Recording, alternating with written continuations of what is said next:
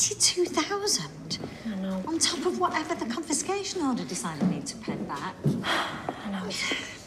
Tim must have nearly fallen off his chair. How do they expect us to pay that back? Oh, Mum, I don't know. And do you know what? They don't even care, the solicitors. If anyone can make you pay a bill, it's them. What did Tim say? Not much. Listen, don't worry about it. We'll sort it out. There's something you're not telling me. No, there's not. Sophie, I know you too well. You're keeping something from me. And if you're going to sit here and lie to my face, you might as well go, because I'm missing conversational Spanish for this. OK, listen. Tim, at the minute, he's down, Mum. He's depressed. He's depressed? Do you know, I still can't believe he thought there was anything between me and Duncan. He knows me better than that. I don't know what he thinks, Mum. He's just pretty hacked off, that's all. Well, so am I. Por favor, idiota. Another thing that Paula did mention was she wasn't too sure there was any grounds for an appeal. Not without any new evidence, no. What, you already know? Sophie, if there's one thing about prison, it's that you've got bags of time on your hands. I've been reading up about it. Besides which, most of the girls in here have got more experience of the law than half the solicitors out there. I don't understand. I thought we was banking on an appeal. Forget an appeal. It's this legal bill we need to sort out. When I spoke to Tim this morning, I did float the idea of him maybe selling his half of the cab firm. And what did he say? Well, he obviously wasn't best pleased. I can imagine.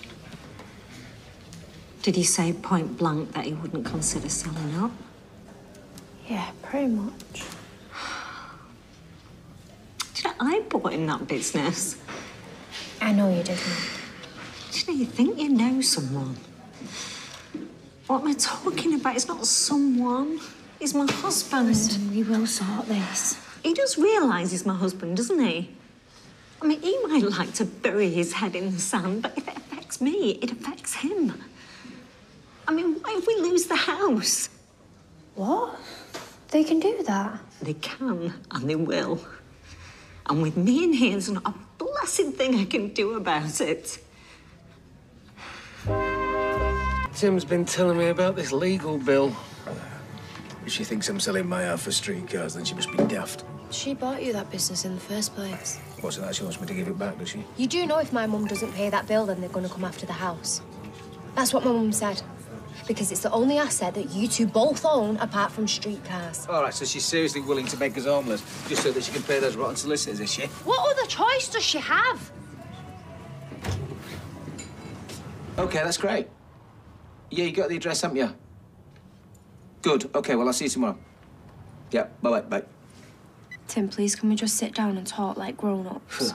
And how do grown-ups talk, Sophie, by threatening to take someone's house from under them? I just need to know what the options are. Tim, it's not fair you being like this with me. Go and see my mum. I know you're mad at her. Go and talk to her. Sort it out between yourselves. I'm sick of talking, Sophie. Where does that get you? We need to talk to Paula. We need to come up with some kind of payment plan. We can't be the only client she's got that can't afford the bill. Well, if she's as hopeless as she was during Sally's case, then I'm sure that most of her clients have trouble paying her, mainly because they're all banged up. OK, how about I'll ring her now, eh? And I'll plan to meet up. No need. That was the estate agent. They're going to come round and give it a valuation tomorrow. What? Well, if your mum wants to turf us out, we might as well get on with it, and we get shot of it ASAP so we can all move on. But, Tim, this isn't your house to sell. I think you'll find that we're married, remember? What's hers is mine, and vice versa, and utuo, or whatever the legal expression is. Where are you going? Out to get drunk.